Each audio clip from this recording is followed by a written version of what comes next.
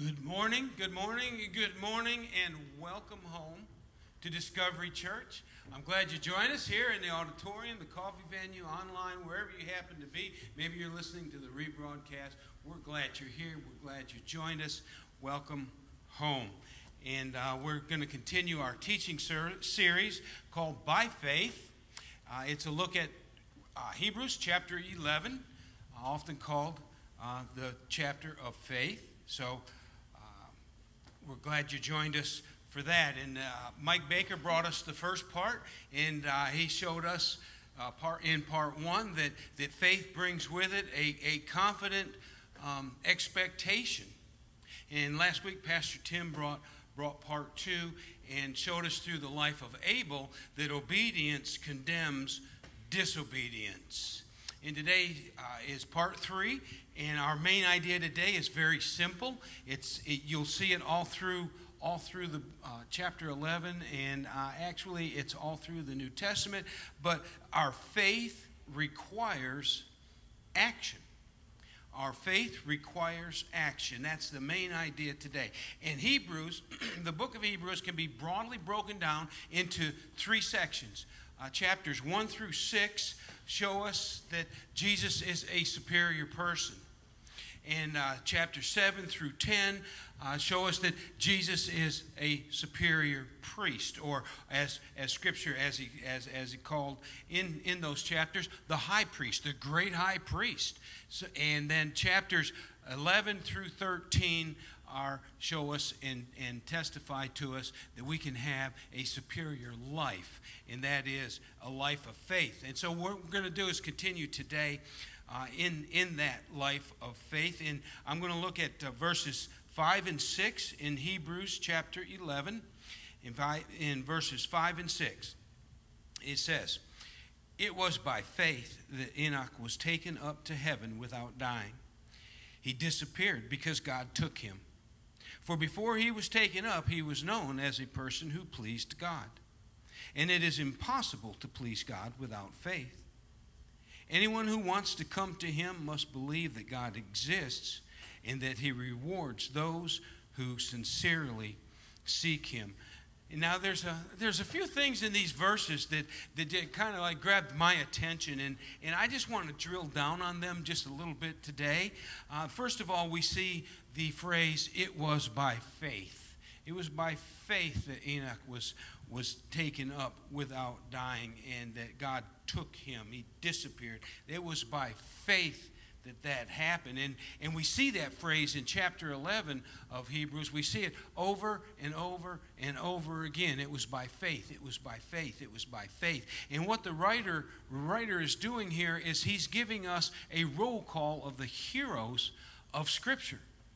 And chapter 11 has been called the Hall of Faith, or the roll call of faith in chapter 11, because the writer takes us from Genesis all the way through Scripture and points out these people that had great faith that were in Scripture. And these guys these people that he's writing about, these are the heavy hitters of Scripture. They're the long ball hitters. Those are the go-to guys and gals that he writes about, because they are the heroes of the faith, and he talks about how they lived their faith. So if he's going to use those as an example of how we should live in practice and discipline our lives for the faith, then we should at least have an idea of what biblical faith looks like, because that is our goal there. Now, the Greek word for faith is pistis. Pistis is the word, and it means to trust in or to believe in. And the verb form of that word is trusting in or believing in, and it has an emphasis on what or who you are trusting in. It puts the emphasis on that. And when we're talking biblical faith, we are talking faith and trust in God. Enoch had faith in God and who God is. He had faith that God was able to keep his promises. He had trust in God, that God rewarded those who seek him. And that was the life that Enoch lived. That was the life that he lived in, the way that he walked. There's not much about Enoch in Scripture. There's really not. There's one verse in Jude, one verse in Luke, and there's a couple in Genesis, and then here in Hebrews. And none of them really go into any kind of a detail. In fact, I want to look at chapter 5 of Genesis, verse 24 or 22.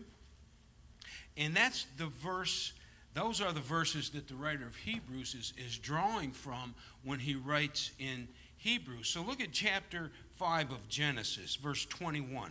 We'll start with verse 21. It says, when Enoch was 65 years old, he became the father of Methuselah. And, just as a little side note here, the next verse, or verse 25, talks about Methuselah and how he lived 969 years. And that's been called the saddest verse in the Bible, because he's the oldest person listed in Scripture, 969 years old, and his whole life is summed up, and he died. And so that Enoch is not like that, and we're going to see that. But he was the father of Methuselah. After the birth of Methuselah, Enoch lived in close fellowship with God for another 300 years. And he had other sons and daughters. Enoch lived 365 years, walking in close fellowship with God. Then one day he disappeared because God took him. And what we see here is he lived in close fellowship with God, again in verse 24, walking in close fellowship with God. And that's just another way of saying that's how he lived. That was his life. His life was a life of faith. He lived his faith. And in 2 Corinthians 5:7, Paul echoes that thought when he says we walk by faith and not by sight. It's the same idea. It means that's how we live. And Enoch had a faith that he lived out. He put his faith into action. And living out our faith and living by our faith is a form of worship of God. And so when we live our lives and we say we have faith, then our faith requires action. And then back to Hebrews chapter 11, verse 5, looking back at verse 5, we see that Enoch was taken to heaven without dying. It says he disappeared because God took him. Now, this disappeared, it isn't like kids, you're looking for kids' shoes, you're getting ready to go someplace, and you say, okay, go get your shoes on, and you come back 10 minutes later and they're sitting there in their stocking feet because they don't have their shoes, and you're like, well, where are your shoes at? When my boys were little, my oldest one, his favorite phrase was, well, they just disappeared. Yeah, really? You little knucklehead? Shoes don't disappear. Go find them. That kind of a thing. But that's not what this disappeared is. This disappeared carries an idea with it that it's something that isn't there, that was diligently searched for. So people looked for Enoch. They were searching for him. He wasn't there, and they're like, where'd he go? And it's not like you just holler out one time and then go, oh, I guess he's not around. No, they were looking for him, and they couldn't find him. He disappeared because God had taken him to heaven before he died. It's a picture of the rapture of the church upon the return of Jesus Christ is what that is. It's a picture of the rapture. In fact, 1 Thessalonians 4:16, Paul writes, and he says, the Lord will come with a commanding shout, with the voice of the archangel and a blast of the trumpet call of the Lord, and those that were dead will be raised first and from their grave and go into heaven. And then he says in verse 17, then together with them, those that were raised up, together with them, we who are still alive and remain on the earth will be caught up in the clouds to meet the Lord in the air. Then we will be with the Lord forever. And that is worth an amen. Amen. That is worth it, because, a lot of times people say, well, death is something that we all have to experience. I don't think so. Apparently not, according to Paul. So but we're going to be called up if we're still alive. And if we're not, well, hey, guess what? We get to be the first. So it's a win-win situation in my eyes, But that's what he's talking. That's a picture of Enoch. He just disappeared. And they looked for him and they couldn't find him. And the other week when we had during Love Week, we had the dental bus here. And I was talking with a guy, one of the patients there, and he was complaining about, the world's messed up, the federal government's messed up, the state, the county, everybody's messed up, all messed up. I said, I didn't get that, man. I get it. It's all messed up. I said, but you know what? I've read the book. I know how it ends. Can I tell you how it ends? So you don't have to worry about it being messed up. It is what it is. So, and we had this really good conversation about the gospel. And I felt so blessed. And I was amazed, because I don't know why I am, but I get caught off guard sometimes when God just, drops one of those opportunities in your lap. And I'm like, wow, okay. Got it. But anyways, I had that conversation with him. And so that's what we see. We see Enoch is just going up because, why? Because of his faith. Because of his faith. And it's by faith, his faith in that day that only God can bring about. His faith in that day, that's how he walked. And he walked in that faith for 365 years. 365 years. Now I'm going to be 63 in September. And I'm telling you, I've got aches and pains in places that I didn't even know I had. My body creaks and cracks and sounds like a bowl of Rice Krispies sometimes when I get up in the morning. I can't imagine what it would be like at 365 years.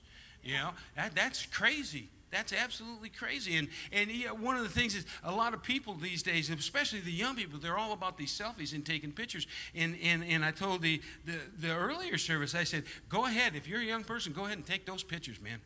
Take the pictures because, you laugh at me for creaking and cracking and hurting and and all of that. And take those pictures because I'm telling you, what is firm and flat nowadays, there's coming a day when what is firm and flat is going to start flopping and flying. So take the pictures now and enjoy it while you can. But he lived 365 years walking in faith. In Genesis, though, the account in Genesis doesn't say that he had faith. It said he walked in close fellowship with God. So how do we know that Enoch was a man of faith? How can we know that? And it's simple because, the writer of Hebrews said it was by faith. But yet Genesis doesn't say anything about faith. It says he walked. And so how can we know? The end of verse 5 in Hebrews 11 says he was known as a person who pleased God. And then right out of the gate, in verse 6, he says, and it is impossible to please God without faith. Are you tracking with me? Are you tracking with me here? You cannot please God without faith. Enoch pleased God, so Enoch must have had faith. And he walked that faith. And he lived that faith. And you notice that he doesn't say that it's tricky to please God without faith.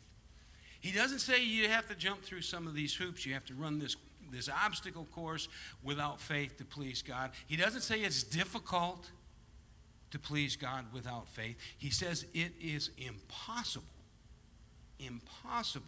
to please God without faith. And Enoch was a man like you and me. He was a flawed person. He was imperfect. I'm imperfect. You're imperfect. Romans 3:23 tells us that we've all sinned and fall short of God's standard. We all do. And I have the faith that says that when Scripture says all, that is exactly what God means. All. There's no exceptions to this rule. Well, with the exception of Jesus Christ. There's no exceptions. All have sinned. And so he was an imperfect person, but yet it says that he pleased God. How can it be that I can be imperfect and yet still please God? How can I be imperfect and still please God? It's because he had fellowship with God. And through the fellowship that he had with God, he had faith in God's forgiveness. He had faith in God's grace. He had faith in God's mercy. And because of that, he could walk in faith. Because he walked in faith, he pleased God. Because he pleased God, God took him to heaven without dying. That's how it works. It was by faith, all by faith. And we can have that fellowship with God as well. In fact, God wants to have that fellowship with us. He longs for that fellowship with us.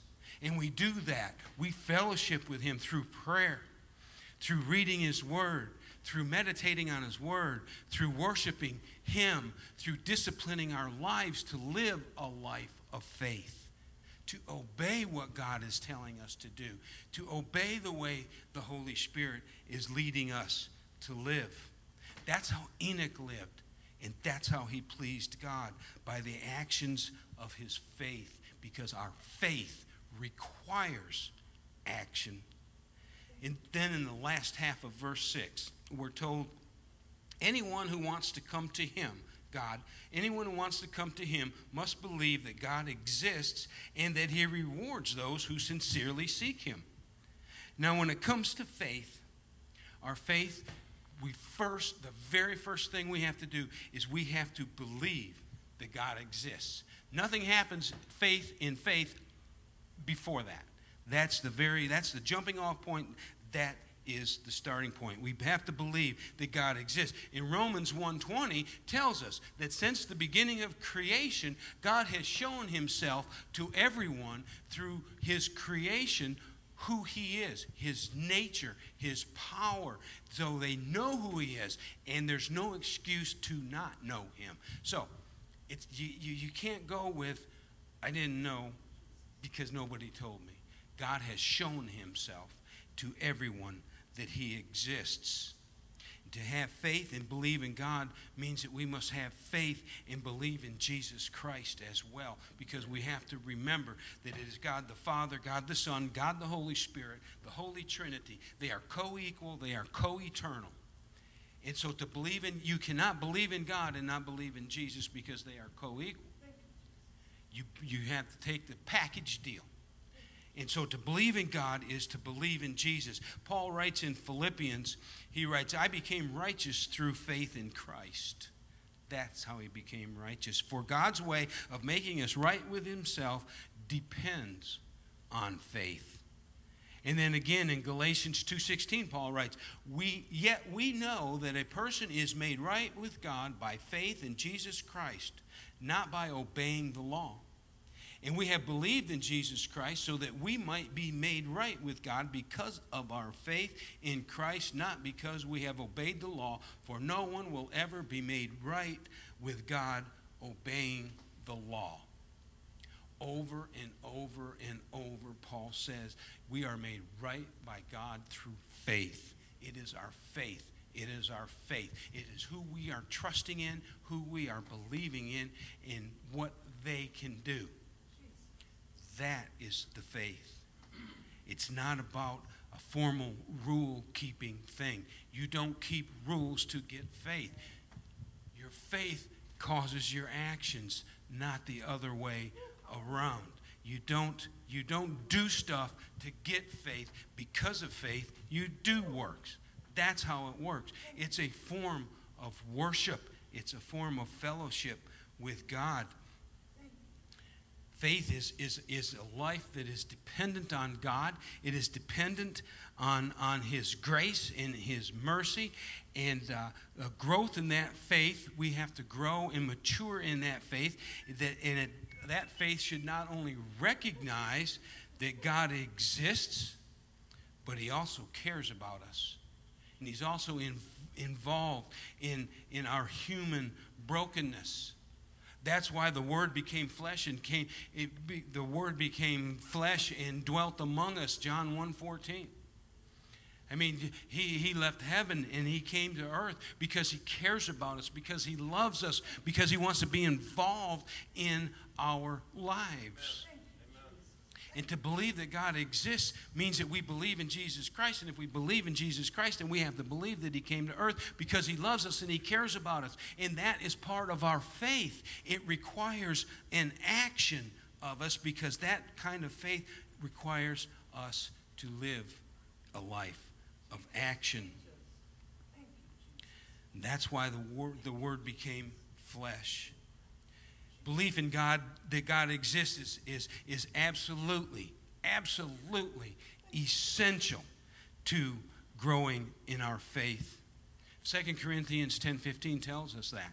Paul says, I hope you're maturing in your faith. So our faith should be growing or maturing, and that requires faith in action. And then back in Hebrews, at the end of verse 6, the writer ends this testimony of Enoch's life by saying, God rewards those who sincerely seek him. Okay, so we've looked at faith in Jesus Christ, in his work on the cross, his death, burial, resurrection, ascension to heaven, and he did that for me and for you. Okay, I believe that. That's faith in Jesus. But then our faith is to grow and to mature, and what we need to do is we need to grow and mature into the faith of Jesus. There is a difference between the faith in Jesus and the faith of Jesus. And that's where I want to look at it. So we have to make sure that we have that distinction and we understand. Trusting Jesus died for our sins is faith in Jesus. Trusting God cares, is concerned, loves, is moving in our lives. All of that, he has control and the power and the ability to keep his promises. That is the faith of Jesus. That's where we should be going. And a lot of people have trouble getting there. They have trouble getting there. Because we say, okay, I'm going to turn it over to God, and we turn it over to God, and 10 minutes later we're like, hey, God, let me have that back. Why? Because I'm not sure that you're going to handle this. I'm not sure you're going to take care of this. At least I don't think you're going to do it to my liking. So just let me have it back, and I'll take care of it. See, that's not the faith of Jesus. Listen to what Jesus said in John chapter 11. He's getting ready to raise Lazarus from the dead, and they've rolled the stone away and all that. And Jesus is praying. Listen to how his prayer starts. Father, thank you for hearing me. Thank you for hearing me. You always hear me, but I said it out loud for the sake of these people standing here so that they will believe that you sent me. How many times do you start your prayers? Lord, thank you for hearing me. Thank you for taking care of what I'm about to ask you for. We start with, Lord, look, I haven't talked to you in a while. Or, Lord, maybe if it wouldn't be too much trouble, maybe you could listen to me. He wants to hear from us. That's the faith of Jesus. That's the power of prayer. And that's how Jesus started his prayer. But listen, there's more. Listen to this in John chapter 16. I'm going to read verse 25 through 28. He's talking to his disciples. He's just about to be arrested. And you know what? Actually, I'm going to start up at verse 22. So you have sorrow now because he's going to be crucified. You have sorrow now, but I will see you again. Then you will rejoice, and no one can rob you of that joy. At that time, you won't need to ask me for anything. I tell you the truth. You will ask the Father directly, and he will grant your request because you use my name. And then verse 25 through 28, he says to the disciples, I have spoken of these matters in figures of speech, but soon I will stop speaking figuratively and will tell you plainly all about the Father. Then you will ask in my name. I'm not saying I will ask the Father on your behalf, but the Father himself loves you dearly because you love me and you believe that I came from God. Look, you read that chapter 16 sometime. Over and over we hear, I will, you will, we will, it will, it will, it will, it will. There's no evidence that it's happened. No evidence that it's happened yet. No evidence that it's going to happen. No evidence that God heard him. And yet, he's talking as if it has. That is the faith of Jesus. A belief that God cares, that God loves us dearly, that God is involved in our lives, that God has the ability to care for us and take care of us and protect us and provide for us. That is the faith of Jesus. It's like he wants a relationship so bad with us. He wants us to fellowship with him so bad. There's nothing that he won't do to get us into that fellowship. He wants to get our attention. It's like the song that we sing, Reckless Love. You know, the overwhelming, never-ending, reckless love of God. It chases me down, fights till I'm found, leaves the 99. He'll leave the 99 to come search for me. For me. No shadow you won't light up, no mountain you won't climb up, coming after me. No wall you won't kick down, lie you won't tear down, coming after me. He wants a relationship and a fellowship with you so bad. There's no mountain that he won't climb, no wall he won't kick down to get to us. That is the faith of Jesus. That is the kind of faith that comes from walking in close fellowship with God. Like Jesus had said in his high priestly prayer, I want them in me just like I am in you and you are in me. That's pretty close fellowship. And that's the faith of Jesus. It's not a passive faith. Biblical faith calls us to engage the gospel. Biblical faith calls us to take the gospel out to the world. It calls us to live the gospel. It calls us to obey God. And we live a life of faith that is engaged by baptizing, by getting baptized, by baptizing others, by serving others, by worshiping God, by living, helping others, caring about others. That is how we live. And that is the faith that Enoch had. That is the faith of Jesus. You see, a biblical faith is a response to God because of his grace and his mercy to us. We believe in his faithfulness. We believe in his trustworthiness. Our faith should be growing and maturing to a point where we can be trustworthy to God. We talk a lot about God. Oh, I trust God in the storm. I trust God in the storm. Can God trust you with the storm? Or is your faith going to crumble? And are you going to walk away? Biblical faith, faith of Enoch, faith like Jesus, that kind of faith requires action from us. Will you bow your heads? I want to pray with you. We have a next step, and I would like to tell you that this week our next step in your life of faith is don't just stop at faith in Jesus for the eternal.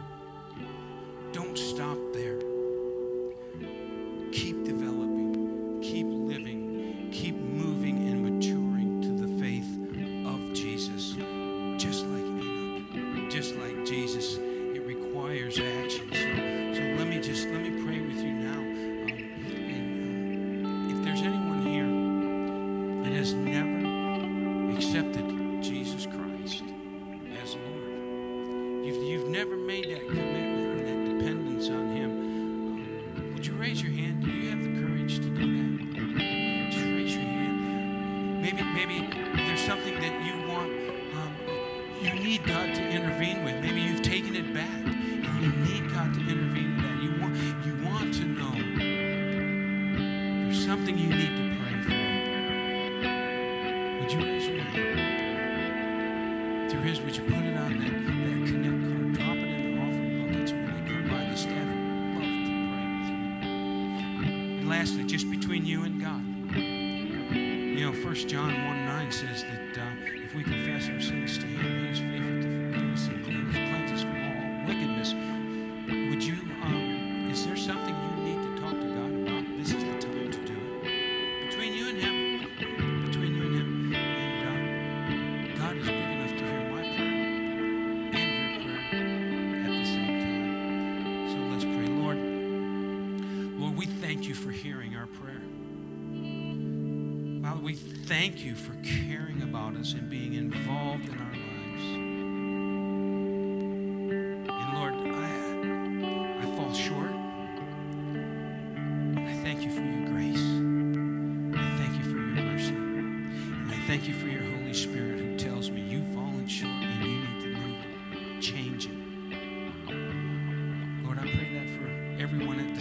church, because that is how we move closer to you. We move our faith. We move our faith closer to you because we want fellowship with you daily. We want that to be written about us when we are gone. Be pleased, God. Thank you, Lord, for this great week that's coming up and all you're going to do. Help us keep eyes